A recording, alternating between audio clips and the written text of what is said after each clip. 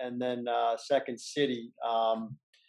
And also we saw you in the Farley doc. I mean, we'd be remiss if we didn't bring up Farley. We're huge SNL fans, especially from that era. I mean, Lorne Michaels likes to say you're a fan of when you were in high school, and that was kind of our box right there those years. And I just know that you and Farley were pretty close. If you had any stories there, you wouldn't mind sharing, or yeah, I mean, Chris and I.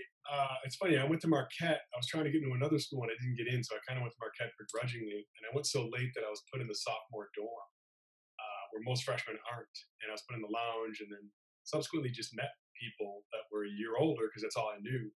And it turns out I met my wife at 18 and was married with 3 kids, and it's great. And the other one was Jim Murphy, who works for Pixar and wrote Lava, and Farles and Chris Farley, and we all played rugby together as well with my brother Kevin. So it was Chris was actually he's super Catholic. We would go to church a lot. I know people kind of find that hard to believe, but we did a lot to try to volunteer. Volunteered a ton, and we go to mass and pray. He was also a really good athlete, which is hard for somebody that size, but you can't fall on a table. You can't do all those bits if he's not athletic.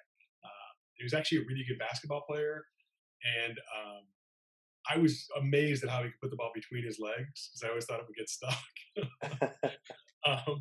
But he was a great rugby player too. So, and also would bring his shenanigans to the pitch as well. Well, his I remember he did the ice skating in his SNL for the Olympics. Was epic. And the Chippendales dancing with Swayze's, his movie. Yeah, well, that was fantastic. He grew up like me, playing.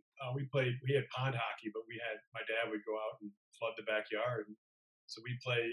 All my brothers and I would play hockey. My sister was a figure skater. So I think it was the same thing with Chris. I never played hockey with him, but I remember we talked one time, and he's like, "You'd probably be a good hockey player." I liked it a lot. He goes, "Yeah." Did you? He was always. He goes, "I was always the goalie." I mean, you can't fault somebody for that. That's it's a wise coaching move. Oh man, I mean, we miss his humor greatly. I'm sure you miss him as a friend greatly.